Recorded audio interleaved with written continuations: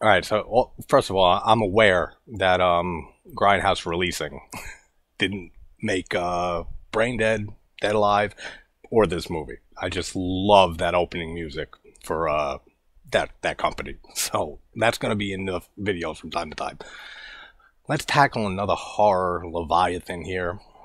Now, this movie, The Shining, Stanley Kubrick, from 80, right? 1980. Yeah.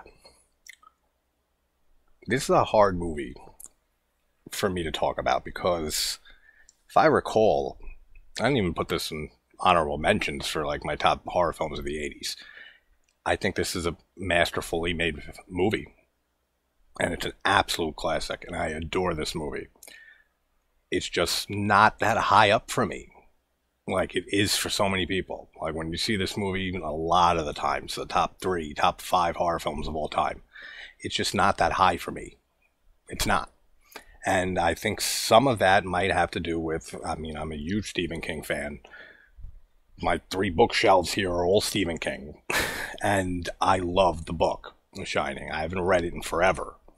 But the differences between the book and the movie, I'm not going to get into much on it at all. But just all of the dynamic between Jack and Danny and the alcoholism of Jack and that his whole mental degradation throughout the story and everything. It's just not as well handled.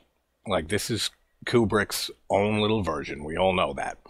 We know that Stephen King hated this when this adaptation came out. He hated Kubrick's version. And I can see that. I mean, he changed a lot of King's material from the book.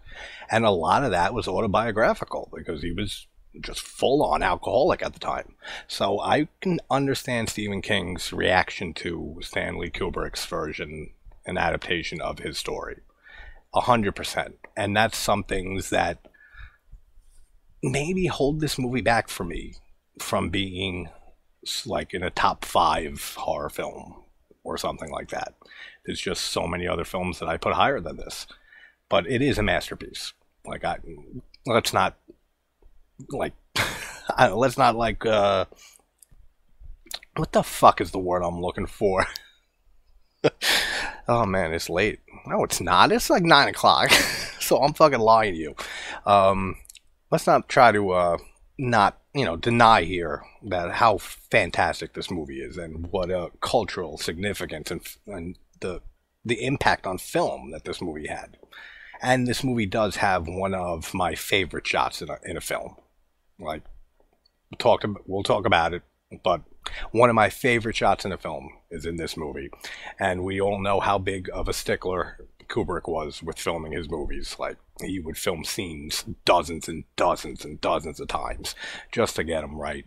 And there's a few things in this movie that I'm not sure, I'm pretty damn sure it's deliberate, knowing Kubrick, but that I'm not sure are deliberate or if they were just mistakes. And I'll point those out. But one thing I do agree, I mean, Jack Nicholson is one of my favorite actors of all time. So, I mean, he kills it in this. But that's another thing I agree with King about. I feel like he was miscast here. As blasphemous as that might sound, I feel like Nicholson was not cast well here. He kills it and gives a great performance. But compared to, again, going back to the story in the book, Jack just looks insane from the beginning. Like, there's no real, I mean, there is, but not like in the story, not like in the book. Like, the Jack there is more of an everyman, normal seeming guy, just with an alcohol problem.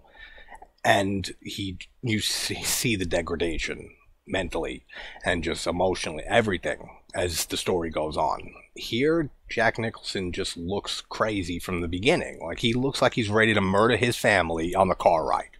Like, that's how he is. And I feel like that was not the right choice. As strange as I can't picture this movie without Nicholson. I can't. And let's not even talk about the miniseries that King did. But I forget his name. He's in Friday Part 6, who plays Jack Torrance in the miniseries. That's a better pick, though. I think he was a good pick to play Jack. Way too crazy. But let's talk 1980s. Unbelievable movie, The Shining by Stanley Kubrick. An absolute masterpiece of film. And I'll blanket this, as I do with certain movies by certain directors. Every shot, the cinematography, everything in this movie is fucking phenomenal. The directing, everything. The score, it made my honorable mentions of top horror scores of all time. It's not top 10 for me, but it's definitely in top 20. Wendy Carlos is fantastic. Her score is fantastic. Clockwork Orange is one of my favorite scores in a film, and she did that too. Unbelievable composer, and it works so well in this movie. And from here on out, I'm not going to talk about the story much, like the book. I'm just going to keep this contained to the movie.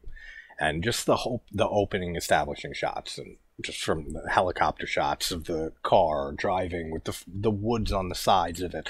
This is such a gorgeous film, man. Like, and it's funny knowing how much of a stickler Kubrick is and how much he takes shots over and over again. In like one of the shots in the opening here, you can see like a helicopter blade or a propeller or something in the shot. So he didn't notice that shit. Let's talk Shelley Duvall. Now, I know the terrible treatment that she got filming this movie with from Kubrick specifically, that he just really mistreated her on the set making this. That's terrible. But I also don't think she was a good cast either. I don't think she was cast well either. Shelley Duvall, she's hard to look at for me, man. Like, she's just... It's not even about like being attractive. It's just the way she looks. I don't know. I really think they could have got someone much better. I don't know who. I'm just thinking of this on the spot. But somebody better than Shelley Duvall. I mean, she does great. It's just hard to look at. And she's hard to look at for me. It's just a me thing. I'm sure maybe some people feel the same, but for me, they could have cast someone better than Duvall. And the fact that Kubrick showed David Lynch's Eraserhead from '77, masterpiece, to all the cast members and crew, to show them the mood and like atmosphere and feel that he wanted to evoke for The Shining. That's such a great story. Like, that's so awesome that he did that. Like, he had respect for Lynch, man, because who doesn't? And the whole setting of the Overlook, it's a character of itself. The hotel is its own character here, and it's so disorienting. Like, this whole hotel, I forget where they filmed it. Oh, why am I blanking on it? But whatever. It's its own character in this. It's like a maze, just like the hedge maze outside, which we know in the story was like animal maze sculptures, for lack of a better term. Stupid. That's one thing I don't like about the story in the book. The topiary animals coming to life and stuff. The hedge maze is such an improvement on that. And that has to do with my favorite shot in this movie. And Danny, why do I always think I forget the actor's name? Because I say Danny Lloyd, but then I second guess myself because I'm thinking of Jamie Lloyd from Halloween 4 and 5 and 6. So then I think, no, that's not right. But then it is right. It's Danny Lloyd, right? Like, I'm pretty goddamn sure. But Danny Lloyd, kid actors, is always hard. And especially to carry a film. I mean, he's not carrying it the whole way. Jack is too. I mean, Nicholson. But he carries a decent amount of this movie. His performance is excellent. Like, this kid really looks disturbed and frightened and in so much fear throughout this movie. Like, when he's shaking, like Shining and stuff, like to Dick Halloran, when he's down in Florida, and the way that's filmed with the music, and God, man, Danny Lloyd's performance is one of the best child acting performances in a horror movie for me. Now, one thing on the Grady twins, which are so iconic from this film, the twin girls, they're not supposed to be twins. And I think most people know that, who know this story and this movie well. Ullman, in the interview here at the beginning, mentions the Grady family, mentions Grady, and that he had 2 daughters. And he says that they were 8 and 10, or 7 and 10. I think it's 8 and 10. But he specifically says that, and it's in the book, too. I don't know if the same ages, but I know they're not the same age. But they get referred to all the time as the Grady twins. They look like identical twins in the movie. So that's a fuck up. Or just Kubrick just doing whatever the hell he wanted and just ignoring the source material. Just thought it was creepier if they were twins. It still works. It's still effective, but they're not goddamn twins. Yeah, 8 and 10 years old. Ullman says they are. Or were. They're fucking dead. Now, there is a lot of mirror symbolism in this movie.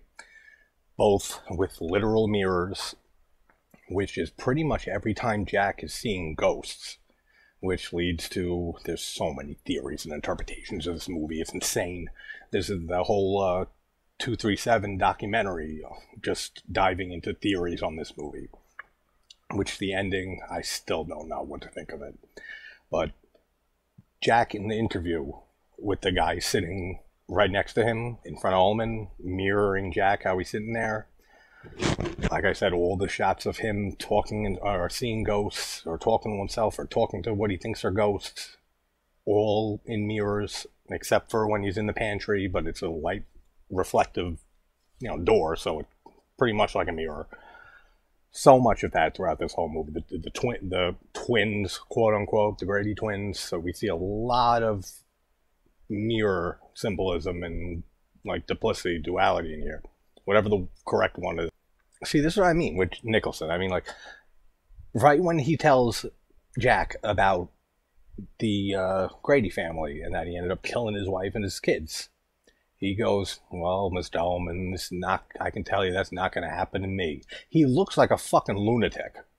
Like right off the bat here, he looks like he's already lost his mind. It looks like he's already planning how he's going to kill his family in his head right then and there. Like, that's just one of the missteps that Kubrick took with this movie for me. He looks way too insane. Dude, there is a shit ton of Kool-Aid on top of their fridge at their house. Jesus, they have a lot of Kool-Aid. Now, the whole thing with the finger, when he's talking to, oh, come on.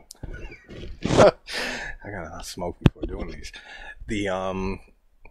His fucking friend. That whole thing is perfect. What a creepy image that is every time that he's talking with his finger like that. And then we have the shot with the blood coming out of the elevator that he can foresee, I guess, from before they even get to the Overlook, because then he sees the Grady twins also. What a fantastic shot that is. And then the same thing with him. You see the shot of him screaming with it, but he's like, it's silent, his mouth open. Dude, the cinematography in this movie, it's the way that things are shot, it's so excellent. Fucking Tony. That's his name. I kept wanting to say Captain Howdy, and I know that's The Exorcist, so I was like, no, that's not right. Yeah, Tony. Alright, it's terrible, but you know what, like fairs and carnivals, the game with like the little clowns with the frills on the sides and you gotta throw a ball at and knock them backwards. That's how I feel when I look at Shelley Duvall's teeth.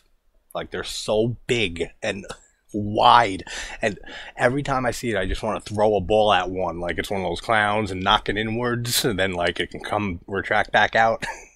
It's random as shit, but that's what I thought of just that when I saw her teeth. They're lucky they don't get in a fucking accident right on the way to the Overlook and Danny don't fly through the fucking window. The windshield, man. He's just like sitting, no seatbelt, right in the middle of them. Like, he can go flying through that windshield. I like the whole reference to the Donner Party every time I see this. Yeah, man, just the way Kubrick uses the music with the close-up of Danny in the Overlook when he sees the Grady twins for the first time. Now, when they're standing side to side, one is very slightly shorter than the other. So is that supposed to be like, all right, that's the 8 and 10-year-old? Like, that's a difference? Like, fucking an inch off the top? I doubt it. Don't they mention, like, directly them as twins in this movie? Like, when he's in the bathroom later on, Jack? I don't remember, but I don't know why I'm so transfixed on the twins thing, but they're not goddamn twins. Now let's talk Dick Halloran for a minute. let's be honest, one of the most useless characters in the story ever. He really is, in the movie and in the book. Just why do you think it became a phrase? Like, guy got Dick Halloran. Whenever somebody who go in a movie that tries to save somebody and then they immediately get murdered as soon as they get there, I think that's like a term. I use it all the time. So I'm guessing people use that term, Dick Halloran. But it's a term. I use it at least. So that just shows how useless of a character it is. All he does is tell Danny about The Shining, like that he has the shine, and tells him a little bit about it after scaring him the shit out of him, like talking to him first, like telepathy. Then instead of explaining it first, I don't know. But so useless. He just shows up and then axed right to death by Jack. Pretty much like Ken Foree in Devil's Rejects, when he shows up to rescue the family.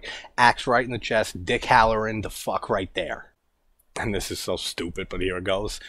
When I was young, the first few times I saw this movie, and ever since, but like it's cemented in my brain, like by the second, third viewing. There's a shot of Dick Halloran when he's in Florida, when Danny's doing the awesome shine to him, and he's like leaning back, his head in bed. He looks like a turtle. He looks like my grandpa. On my mom's side, my mom's father. He had this big Italian nose, and whenever he'd like fall asleep in his chair and shit like that, drunk and stuff, he would just look like a turtle. And it reminded me of that. When I saw this movie, it reminded me of my grandpa. And don't worry, he's dead, and he'd be cool with it, fuckers. Now, if you think I'm not going to mention the whole sound design in this movie, you're out of your mind.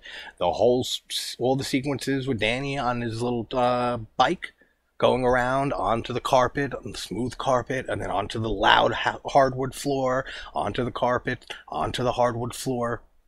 That's fucking brilliant. It's so excellent. That's amazing. So iconic from this movie too. You know, another thing that might have like tainted this movie for me a little growing up, I can't watch this film, certain scenes in it, without thinking of the Simpsons Treehouse of Horror episode when they're making fun of The Shining. I really can't. Like, certain scenes in this just bring me back to that Treehouse of Horror episode, and I laugh hysterically, and I can't take it seriously. I don't know, it's a me thing, but yeah, thanks Simpsons, you ruined this for me. Greatest shot in the movie, one of the greatest shots in the film, when Jack is looking over the hedge maze miniature, and just the transition shot, he's looking down on it, and he sees Wendy and Danny walking in the hedge maze. That is so... oh, it's perfect. It is such a great shot. What an imaginative, creative fucking shot. That is just one of the best in a film. And the carpet in the Overlook, with the the orange with the black lines and the repeating patterns, the red and the shape, iconic too. And just in certain scenes, it looks like the patterns change on the floor. And I'm pretty goddamn... that's one of the things I was talking about in the very beginning. I'm pretty damn sure that was deliberate on Kubrick's part. Like, it has to be. Like, there's a scene when Danny's, like, sitting in one of the designs on the carpet, and then he's facing, like, the shot from another direction. It's in a different pattern. And then it goes back to him. So, it has to be deliberate by Kubrick for me. Like, it has to be. Because we know how he is. And then we get the infamous room 237, which in the book was obviously 217. But this movie ruined that number for me. Every time I see 237 in a horror movie, I instantly think it's a Shining reference. Like, especially if it's like they could have used any number in the world and it ends up being 237. Most of the time, yeah, it's an homage to The Shining. Now, I still, to this day, have not read or seen Dr. Sleep, the sequel, which is Mike Flanagan, who I adore. Mike Flanagan. I gotta start doing some of his movies here, man, like Oculus and Absentia and Ouija 2, Origin of Evil, the prequel. He has so many great films, man. I love Mike Flanagan. So maybe I'll do Oculus soon. That's my favorite film by him. Fucking out there. Love it. If you haven't noticed the last few videos and movies I've been doing, like, I like it. Weird out there shit. fucking Santa Sangre and Dead Alive. And now I'm talking about this. But when the shot of Jack, when they zoom in on him with his, it's the eyebrows, man. It's always the eyebrows with Jack. Like his eyebrows are just like demented, and he's just making that terrible, evil stare. Like he still looks the same as from the beginning. He still looks just same old crazy Jack Nicholson.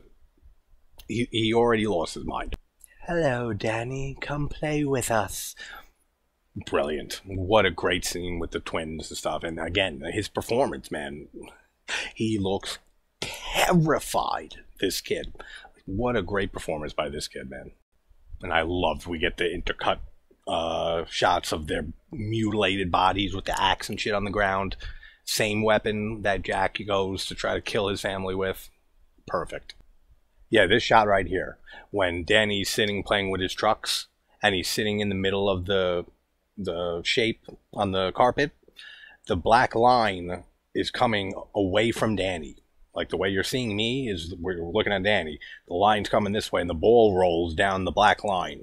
Then when they show the shot from Danny's perspective down the hallway, the black line is going behind Danny backwards. So that changes.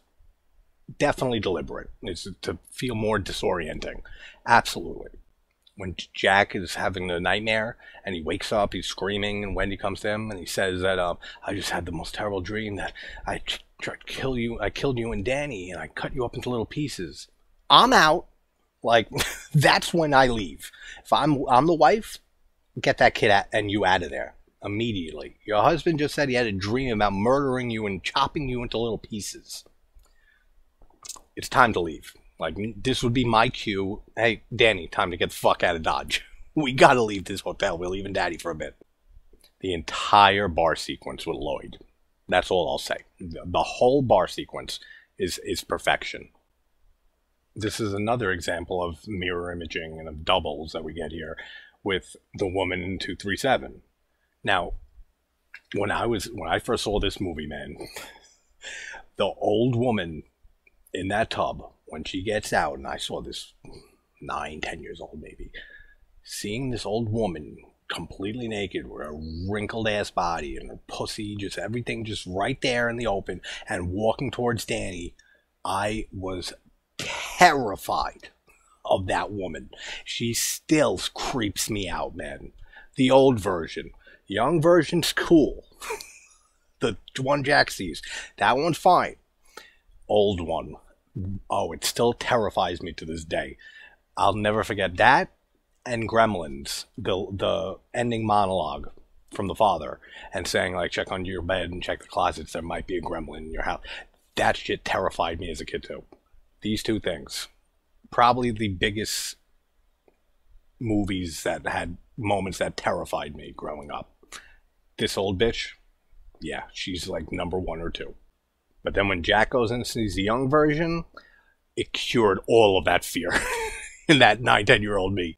And then, of course, Jack is blamed for hurting Danny's arm, just like he did when he was drunk.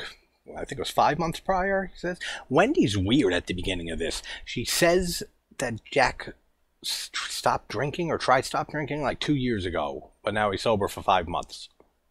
Like, I forget exactly what she says, but it's weird the way that she words it at the beginning. But I think it was 5 months ago that he ended up breaking Danny's arm on accident when he was drunk. Forgot where I was going with that. The whole ball scene, like when all the ghosts from the past and stuff are in the bar room, and Jack is back at the bar and Lloyd's there, and everyone is. I know that Kubrick actually, since he was such a prolific filmmaker, he's been around extras that like pretend to talk in the background, and it looks really fake because they gesture a lot. So like he basically made sure that like everybody in the background here was acted natural and just like talked and had a regular conversation just without talking. And it pays off because it looks so much more natural, and it looks eerie too. The way how everybody looks like they're actually acting naturally. It's an eerie scene. And all the shots in the bathroom. Just the red, the color usage, the cinematography, the way it's shot, the way it looks. excellent. And the whole conversation with Grady's ghost and telling them that he hasn't done it yet. He has to take care of his fucking family and kill them. And man, just imagine being in this guy's situation. Now, is he actually drunk? Does he get drunk in this? I doubt it. I think it's all in his mind and the hotel. You know, that's fucking with him, because that's the whole theory there is, are there actually ghosts here? Or is this just Jack, you know, losing his mind and imagining all of this? And it's projecting onto Danny and Wendy. I mean, they're in the middle of nowhere, in the middle of winter, in this hotel, this huge hotel that's like a labyrinth. And they're the three of them alone, day after day after day. I'd want to fucking kill somebody too. Like, maybe even my family. Like, seriously. So, the whole ghost versus, you know, just him being insane and losing his mind, or the whatever thing. I think the scene that's pivotal in that is when he's locked in the pantry. Because up until then, everything can be explained away by it being Jack losing his mind. And that there aren't any ghosts. But he gets locked in that pantry, and then Grady ends up unlocking it. So for me, there's no other way that he got out of that pantry. Unless ghosts have to exist here. Like, this has to be real. The hotel has to be haunted, and he has to be actually seeing these things. It's not just him losing his mind and seeing stuff, and him being a lunatic. So that's where the whole ghost versus no ghost things ends with me. Like, there's absolutely paranormal stuff going on here. Yo, they say it's snowing like mad out. It's a huge snowstorm. This motherfucker Dick Halloran's able to get a flight from Florida right into Colorado here. And then they say all the flights are canceled and stuff. This motherfucker was able to get a flight? That's so fucking out there. That's so stupid. That makes zero sense, and it's always bothered me. Now, of course, the iconic scene with Wendy going into the typewriter and looking at the pages, and all work and no play make Jack a dull boy, over and over and over again. It's iconic. It's masterful. The tension is off the rails in this whole scene, and when he comes in and he starts chasing her up the stairs, I'm just gonna bash your goddamn brains, and all of that is perfect. What a great scene. But no TV again, and no Treehouse of Horror. Homer I can't watch this scene without thinking of Homer. Don't mind if I And do. it really takes me out of the film nowadays. Like, it's a prop. Oh, but Jesus, man, Nicholson and Duvall, despite what I've said about her, they absolutely destroy their roles in this scene. Like, absolutely, just masterful acting here. She couldn't ask Danny to help drag his father to the pantry. I don't know how far it is from the room that they were in, but she had to do all that lifting herself. The red rum scene, what more can you say about it? It is so brilliantly filmed. The music, the way it intensifies, the way Danny's just walking so slowly with the knife, the voice, the way he's saying red rum, and takes the lipstick, writes it on the door, and then her reaction when she sees it in the reflection of the mirror. Again, more mirror stuff. Amazing. We get just the iconic, improvised, on the spot Ed McMahon line from Jack here when he crashes through the door with the axe. Here's Johnny! And they're real lucky that the snow like reached right to that window and made and that he's able to just slide right down. They got lucky with that. And then Dick Halloran shows up, and Dick Halloran gets Dick Halloran. But just the whole way that Nicholson plays this, man, just losing his mind completely. Now he's like hunchback with the axe, like, Danny boy. Awesome. Like, that's so iconic too, like him doing that. Then we get the scene of the bear. The bear with the assless flap on the back of his costume, his ass hanging out, blowing the dude in the room. Nothing will convince me. This is nothing more, just weird, just to be weird imagery, and it has no actual meaning. Kubrick just threw that in there and said, fuck it, let's just be strange. I have no other explanation. If anyone does, let me know, because it's just fucking out there just to be out there. But just the whole ending to this movie is fucking phenomenal. The score, the music just intensifying, and the Jack's performance, Danny's performance, Shelley's performance, him in the hedge maze, and the one thing we all know, people know this movie and behind the scenes and stuff a little bit. As much as a stickler that keeps saying that Kubrick is for getting every detail down, there's no fake breath, no exhalation or anything coming out of them in the snow. So I don't know why he didn't think of that. Maybe it was deliberate. Maybe it's to make it more disorienting. I doubt it, but you could look at it that way.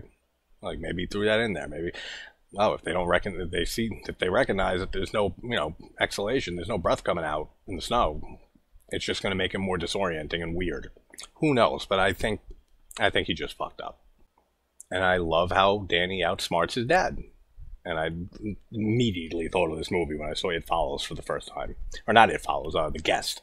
When Micah Monroe does the same thing, like backtracks on her prints, her shoe prints. Same thing, but It Follows. Why do I keep thinking It Follows? No, The Guest. Because Micah Monroe's in both of them, that's why.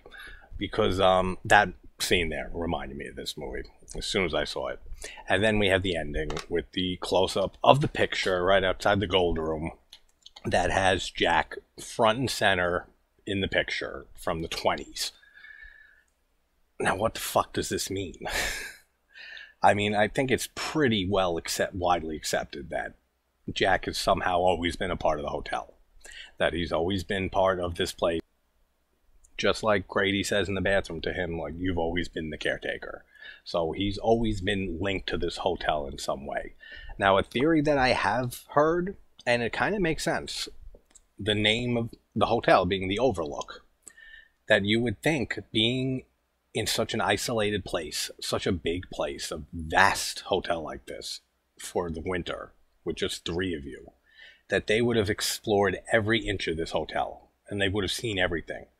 But yet the one thing that they overlook, and that is right in front of them the whole time, is this picture that has Jack in it.